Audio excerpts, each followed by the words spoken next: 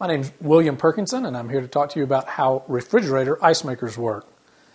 Refrigerator ice makers are very convenient, and they've replaced the old-fashioned way of trays that you had to fill up yourself from the sink and walk across the kitchen and put in your freezer and let them freeze and test them a couple of times, and there was never enough ice when you needed it. Nowadays, the vast majority of refrigerators come with an ice maker. Some of them are in the doors, like this one, which is very convenient.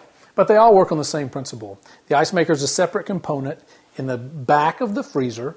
It runs on power supplied by the refrigerator. Same plug that plugs into the wall is going to come through the refrigerator and power the ice maker. The water line that's plugged into the back that's filtered in your refrigerator filters the water for the ice, so it's clean and fresh tasting. The thing about the refrigerator ice maker that is so convenient is that it knows when the bin is low on ice, when it needs more ice, and when it's full.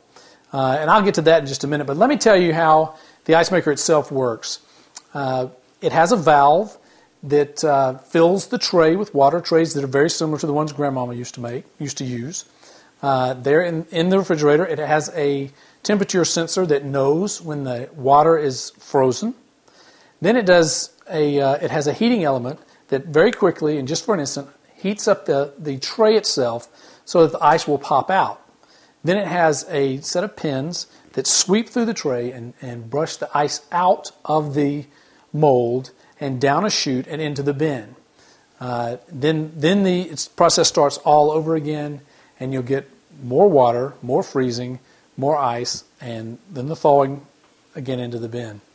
Now the bin has an arm on it, and it knows when it's full because the ice raises up and presses against the bar and it shuts off. A lot of times if you've got an ice maker, one of the first things when it runs out of ice that you troubleshoot with is that arm artificially been held up. And that's a problem. You just push it back down and the cycle starts again. Sometimes it can artificially be held down and it just keeps making ice. And that is another problem because you'll open the door and you get an avalanche of ice from the freezer. But it's very easy to fix. You just look at where that arm is. Anyhow, if all things are working properly, you should have ice all day, all the time, whenever you need it. I'm William Perkinson, and that's how a refrigerator ice maker works.